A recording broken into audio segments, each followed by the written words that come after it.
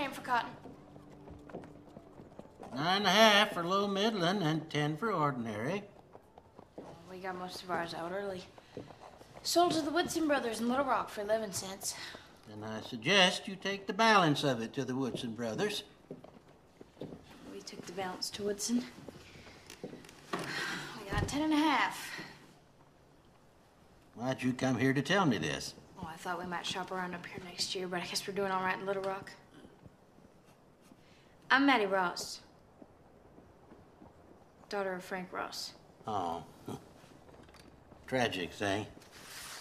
May I say your father impressed me with his manly qualities. He was a close trader, but he acted the gentleman.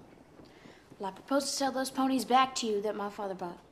Oh, that I fear is out of the question. I will see that they're shipped to you at my earliest convenience. Well, we don't want the ponies now. We don't need them. Well, that hardly concerns me. Your father bought the ponies and paid for them, and there's an end of it. I have the bill of sale. And I want $300 for Papa's saddle horse that was stolen from your stable. You have to take that up with a man who stole a horse. Tom Chaney stole the horse while it was in your care. You are responsible. Yeah, I admire your sand. But I believe you will find I'm not liable for such claims. You were the custodian.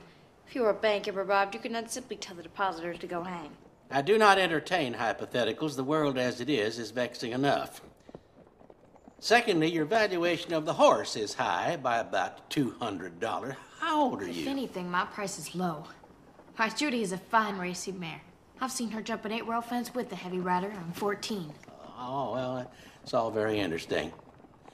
The ponies are yours. Take them. Your father's horse was stolen by a murderous criminal. I had provided reasonable protection for the creature as per our implicit agreement. My watchman had his teeth knocked out and can take only soup. Well, I will take it to law. You have no case. Lawyer J. Noble Daggett of Dardanelle, Arkansas, may think otherwise. Is might a jury. Petitioned by a widow and 3 small children.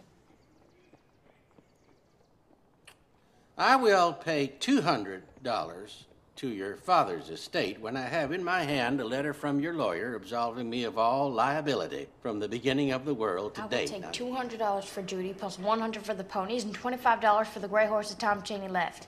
He was easily worth $40. Right, that is $325 total. The ponies have no part in it. I will not buy them. And the price for Judy is $325.